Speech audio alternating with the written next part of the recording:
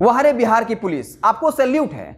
आप हरियाणा जाकर 3 शराब माफिया को पकड़ कर ले आते हैं, जो बड़ा शराब माफिया होता है, जो बिहार के अलग अलग जिलों में शराब की तस्करी करता है।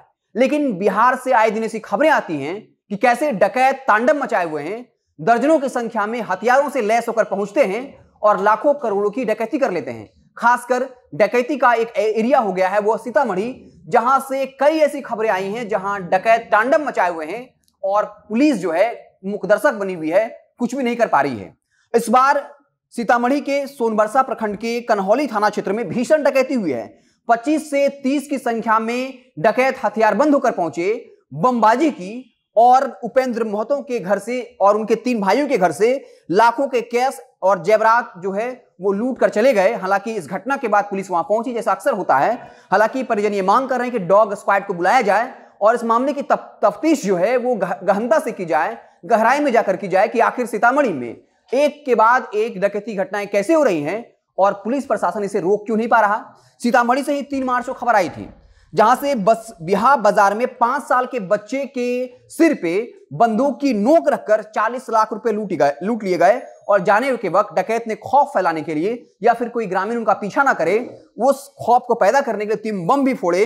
सोना चांदी जेवर समेत 40 लाख की लूट की। 2 घंटे तक वहां तांडव मचाते रहे, लेकिन पुलिस जो है वहां नहीं पहुंची। इसके अलावा वहीं का बतनाहा थाना क्षेत्र का मंझोलिया गांव है, वहां भी रिटायर्ड शिक्षक के घर में डकैती हुई। 5 लाख जो है वहां से लूट लिया गया। और दिलचस्प बात यह है कि डकैत पहुंचकर कहता है कि हम पुलिस से हैं और हमको चेक करना है कि आपके घर में शराब है या नहीं। हालांकि घर वाले को शक होता है, वो दरवाजा नहीं खोलते हैं। अंत में डकैत दरवाजा तोड़कर घर में घुसता है और फिर 5 लाख की डकैती कर लेता है। तो साफ तौर पे सीतामढ़ी के अलावा कई ऐसे जिले हैं जो कहीं न कहीं डकैतों के लिए सेफ कॉर्नर बन चुका है।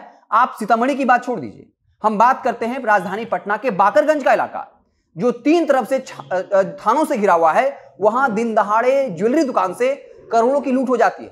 और आपको हमने खबर में बताया था कि उसका जो सरगना था वो पटना के ही इलाके में 3 और बड़े बड़े भीषण लूटकांड कर चुका है, करोड़ों की लूट कर चुका है। और जब वो थाने पहुंचा था और पुलिस उसे जब उसकी गिरफ्तारी हुई थी तो पुलिस उसे 6 महीने तक भी नहीं रख पाई। जब वो कोर्ट में पेशी के दौरान जाता है और वहां से भाग जाता है तो और उसके बाद बाकरगंज में करोड़ों की लूट को अंजाम देता है। यह भी दिलचस्प मामला है कि एक जो हाई प्रोफाइल लेवल का डकैत रहा हो, जो पहले भी बैंकों में अन्य जगहों पर करोड़ों की लूट कर चुका हो, वो लूट के दौरान एक लोगों की हत्या भी कर चुका है और जब उसे गिरफ्तारी होती है तो पेशी के दौरान वो भाग जाता है। यहाँ की जो बिहार पुलिस है वो दमदार बिहार पुलिस है, लेकिन इनके पास इतना कलेजा है कि वो अलग राज्य में जाकर हरियाणा से 3 शराब माफिया को पकड़ कर लेकर चले आते हैं। ये अलग बात है कि बिहार के तस्करों को पकड़ने में उनके पसीने छूट जाते हैं। आपको बता दें कि लगातार ऐसी खबरें आती हैं कि पुलिस प्रशासन और जो अपराधी हैं उनकी मिलीभगत किस तरह की है।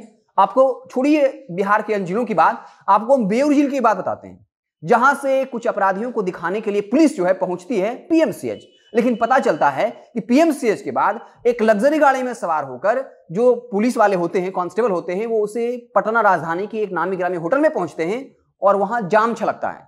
हालांकि जब नजदीकी थाने को पता चलता है, वहां छापेमारी की जाती है, लेकिन उसके बाद वो पकड़ा नहीं जाता है और तब तक पुलिस वाले उस अपराधी को लेकर फरार हो जाते हैं। अब तक क्या कुछ कार्रवाई हुई है? तो सवाल ये है कि आखिर जो पुलिस प्रशासन की मिलीभगत है उन पर कार्रवाई कब होगी? जब तक सिर्फ सस्पेंड के नाम पर कुछ नहीं होगा, क्योंकि ये देखा जाता है कि जब खबरें सुर्खियां में आती हैं तो दरोगा साहब को, थानेदार साहब को सस्पेंड किया जाता है और फिर पद पर बहाल कर दिया जाता है। और सरकार पर सवाल इसलिए उठेगा क्योंकि विधानसभा के सत्र में बीजेपी के विधायक ने सवाल पूछा था कि सैकड़ों ऐसे अधिकारी हैं जिन पर पद का दुरुपयोग का आरोप लगा है, अवैध संपत्ति बनाने का आरोप लगा है, लेकिन सरकार ने सालों से उन पर मुकदमा चलाने की अनुमति तक नहीं दी है।